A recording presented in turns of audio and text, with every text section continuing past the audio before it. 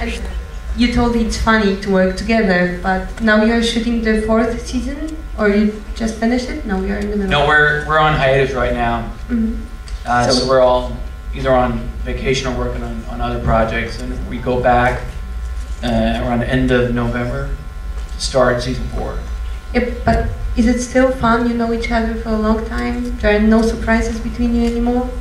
Well, it's, you know, my family, I'm from Stockholm, Sweden, and we shoot the show in Los Angeles. It's pretty far from home. and you know, by now it's kind of my family away from my real family, you know, because we've been working, you know, after 3 years, we spend a lot of time together. So it's, I actually miss the guys now when we're on hiatus, and I'm actually excited to go back and start working again. Kiedy będziecie uruchamiać, kiedy zaczniecie kręcić kolejny sezon, 4. sezon? Pod koniec listopada to się zaczyna i właściwie muszę powiedzieć, że już bardzo tęsknię, bo przez te kolejne sezony, kolejne serie, kolejne noce spędzone razem staliśmy się niemalże rodziną. Okay, this is my last question, and I kept it as a last question because I'm a bit shy. So I'm gonna read you a line from the book. If there were an international bat competition, Eric would won. That's Suki. Well, I would love to be a casting director for one day. Anyway, I guess it's very flattering when you are chosen the sexiest man of Sweden, the sexiest man of People's Magazine, but don't you think you will be a bit typecasted after being that sexiest man for many years? Well, isn't that no, you're actually you're there, you have a point there. That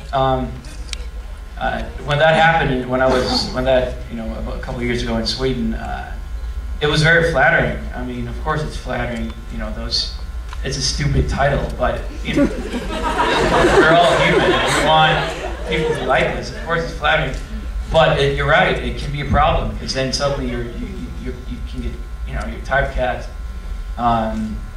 And that was one of the reasons I went over to America and started looking for jobs out there, because I ended up in my position in Sweden for a while was just like, all the offers I got was like just the college, like football player. And, you know, I was 26, 27, and I was ready I needed some new challenges. And so, excuse me, what about this international bat competition?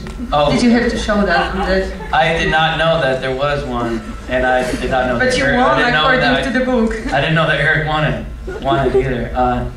But no, that's definitely something I am aware of in terms of like when it comes to looking for new projects and stuff, and to find characters that are real characters and not just you know, a typecast for the way you look or whatever. So more questions on the press conference tomorrow, and now we would like you to watch the 2 first episodes. But first, I'm sorry, the translation. I'll make it short. Postaram się skrócić, żeby Państwa nie zanudzić tym ostatnim pytaniem, które przecież nie było takie nudne. Pytanie pochodziło z cytatu. Posłużę się tym cytatem. Gdyby były zawody w, czy mogę tak powiedzieć, okazywaniu najładniejszego tyłeczka, to prawdopodobnie byś go wygrał. Te zawody byś je wygrał, ponieważ najprawdopodobniej już takie zawody nie do końca sformalizowane wygrałeś w People's Magazine czy w innych rankingach, jeśli tak mogę powiedzieć. Ale też za tym wydaje się idzie pewne zagrożenie, które wiąże się z możliwością zaszufladkowania Ciebie jako aktora. I wydaje mi się też, że to jest powód, dla którego wyemigrowałeś do Stanów. Tak właśnie było. Na tym zakończę. Więcej informacji jutro podczas konferencji prasowej. Dziękuję za uwagę. I hope you enjoy it, guys.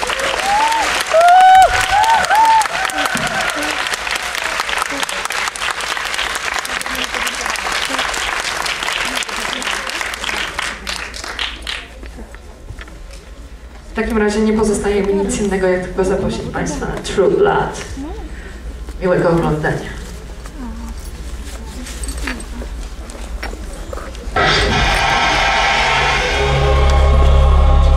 Włączę już.